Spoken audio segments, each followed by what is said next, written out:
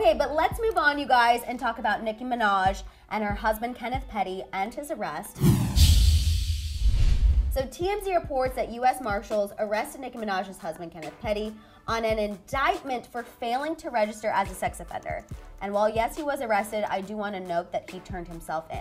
I think that that's a very important little detail. It is important. Kenneth Petty, you guys, moved to California in July, obviously with Nicki, and he was pulled over by Beverly Hills Police in November. Now, after getting pulled over, it was determined that Kenneth was registered as a sex offender in New York State, but he had yet to register in California as required. So as of yesterday afternoon, Kenneth did appear in court and he pled not guilty, and he's now required to wear an ankle monitor and have a curfew. He had to post a $100,000 bond, and he was placed on pre-trial supervision. He had to surrender his passport, and he will be restricted to Southern California. His next hearing is scheduled for later this month on March 23rd. I mean, I think it's unfortunate that he's having to deal with this, and Nicki, you know, is gonna have to be dealing with it too. Wearing an ankle monitor, I mean, that's pretty hefty. Yeah. I think for me, it's just so unfortunate because I've sat up here and defended Kenneth Petty and his relationship with Nicki Minaj pretty much anytime it's been brought up.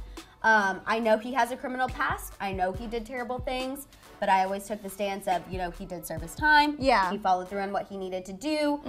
So unfortunately, you know, after I've said all those things, I have to sit up here and be like, damn it, Kenneth, why didn't you just do what you were supposed to do and register?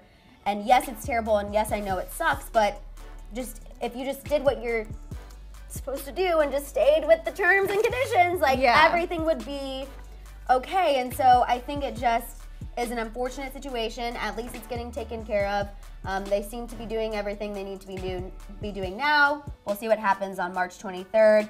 I also think it just, you know, sucks for Nicki Minaj too, and I think it sucks for him because this is obviously bringing more attention now that he's married to her officially.